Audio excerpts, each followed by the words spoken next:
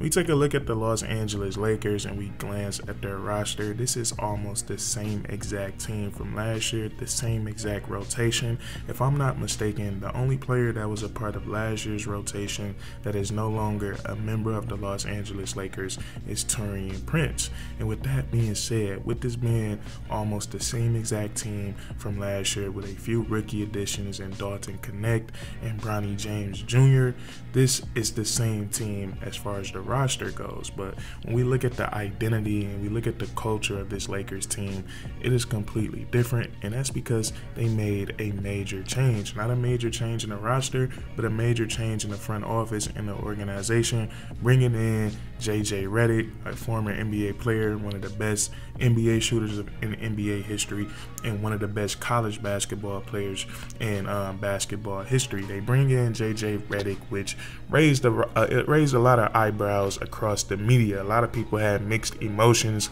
about JJ Redick becoming the head coach for the Los Angeles Lakers for a multitude of reasons. It's his first time becoming a head coach, being a coach for one of the most decorated franchises in NBA history, and then also not too long before he was handed the job as a Los Angeles Laker. While the season was going on, LeBron James and JJ Redick, they had a podcast together where they were literally breaking down the game of basketball in a language and a code that was foreign to a lot of us. And I watch a lot of basketball, and I thought I knew a lot of the terms until I heard LeBron James and JJ Redick talking about the game of basketball. So that turned a lot of people's ears. It turned a lot of people's heads. A lot of people think JJ Redick was handed that job by LeBron James, but nonetheless, no matter how JJ Redick got that job, if that was the case, or if the Lakers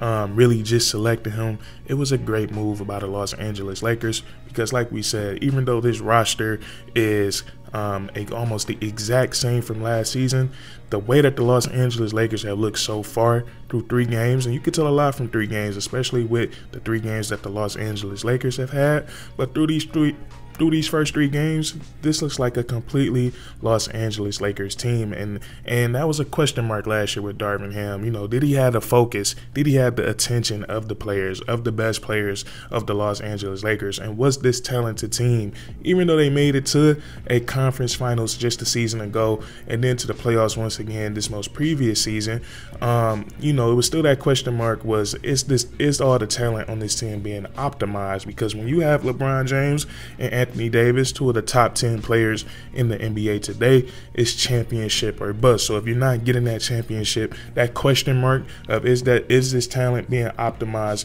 that question mark is going to be there if you don't reach the NBA Finals. And we all know, here we are, and the Lakers have decided to let go of Darvin Ham. So now they bring in JJ Redick to see if he's the guy that can get more out of these players, fully optimize this talent. And boy, through these first 3 games, is it looking that way? Now today, we're not going to be diving too much into the numbers. The only numbers we're going to be looking at really is just the win and loss column. And right now, the Los Angeles Lakers are 3-0.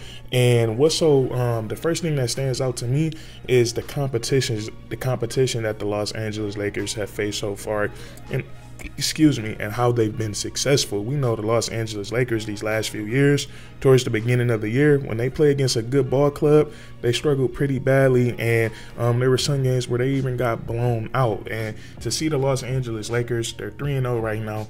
Their first game of the season, they faced the Minnesota Timberwolves, they faced the Phoenix Suns in the next game, and then their most recent game last night came against the Sacramento Kings, where they were able to pick up the W. Now, like we just said, the Los Angeles Lakers, they probably haven't gotten off to a start like this probably since the 2019-2020 NBA season, where they won the championship. Since then, it's been a little bit of a roller coaster for the Los Angeles Lakers as far as their identity, as far as the health of the team. So it's been a lot going on since that year. But to see the Los Angeles Lakers get off to a great start this year, it's just a great sign for JJ Redick, and it seems like he's about to have a great season his first year as head coach for the Los Angeles Lakers. So that's really the first thing that I've observed about the Los Angeles Lakers so far, for it to be so early in the season. And I'm a huge LeBron James fan, so I watch almost every single Lakers game. So it's a really big deal to see them to be 3-0, to play against 3 of the better teams in the Western Conference in competitive games, and then in the Phoenix Suns game, falling down 22 points after they couldn't miss a single three-pointer. And they couldn't miss a single three-pointer in the first half.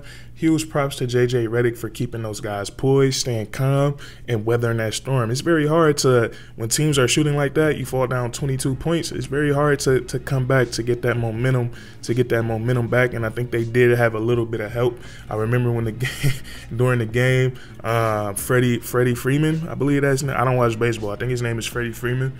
He hit the walk-off home run in like the overtime inning for the Los Angeles Dodgers, and the crowd went wild, and I think that might have did something for the Los Angeles Lakers. Some of that magic might have rubbed off on them.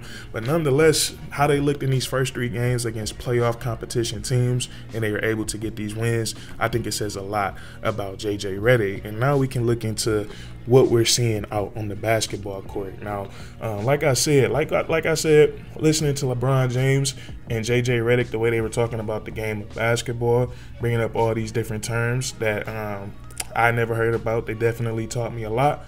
You know, you could tell JJ Redick, he knows his X's and O's, and that's exactly what we've been seeing from the Los Angeles Lakers so far. And I noticed this in the preseason. It's just a lot more spacing, and it's crazy. They're having great spacing, but they're still not focusing on taking that three-point shot. They have great spacing, but it's spacing for what they want to do in their offense, and that's getting downhill and still dominating at the free throw line. So I love that. And then the actions that he's running some very beautiful plays that's making the game a lot easier for his best players. Now, one thing I noticed so far at the beginning of this season, not seeing too much stagnant offense of just watching LeBron James and Anthony Davis, and especially for AD.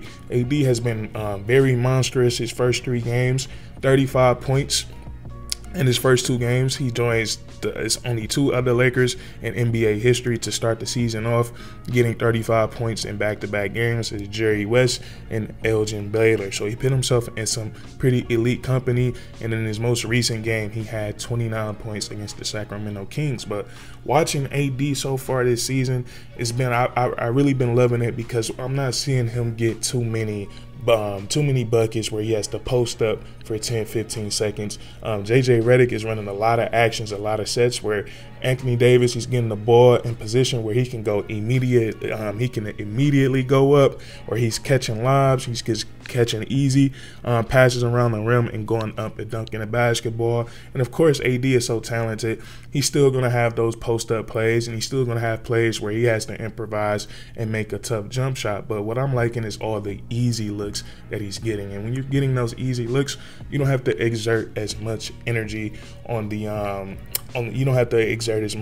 because playing in the post, doing all that banging, that takes up a lot of stamina. So I'm loving what I'm seeing with that. Same thing with LeBron James. So far this season, up into this game against the Sacramento Kings, it seems like he's been off the ball a lot more, and they're not depending on him to have the ball in his hands 100% of the time. We seeing JJ Redick, I don't know if you guys heard, but he said he is a huge fan of Austin Reeves, and we just been seeing him getting utilized a lot more. And Austin Reeves looks like he's still continuing to improve his offensive game. He looks very comfortable with the basketball in his hands, making decisions for himself and making decisions for his teammates. So I'm loving this balance that JJ Redick has right now. He's implemented some ball movement into this Los Angeles Lakers offense, and it's been working.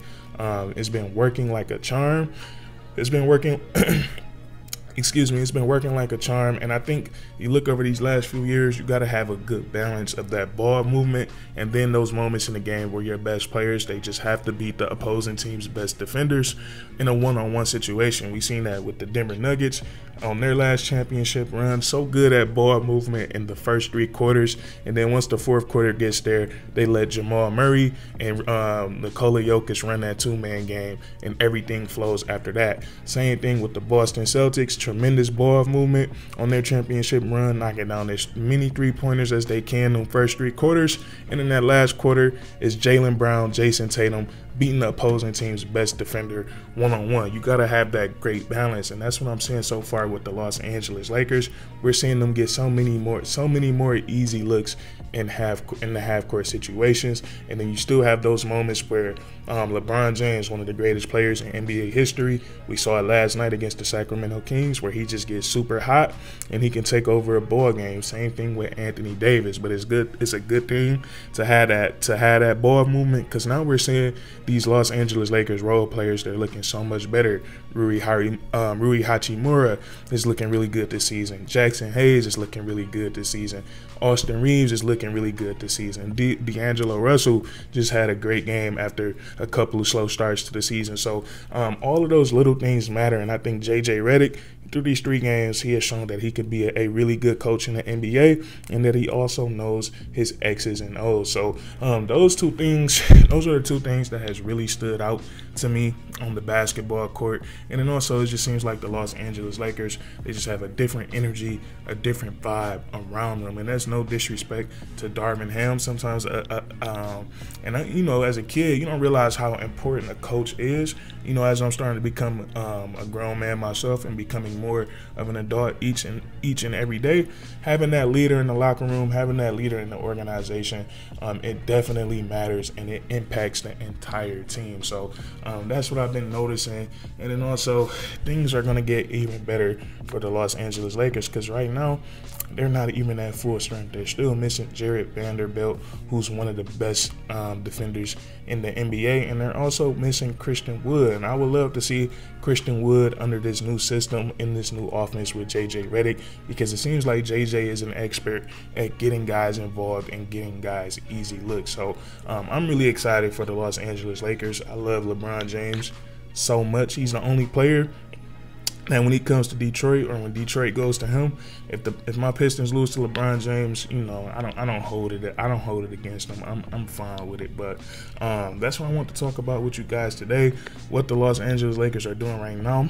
It's very impressive. Same roster, but they look completely different. But if you guys enjoyed, please leave a like, comment down below if you agree or disagree, and then subscribe for more weekly content. We do this all the time, man, and that's curtains.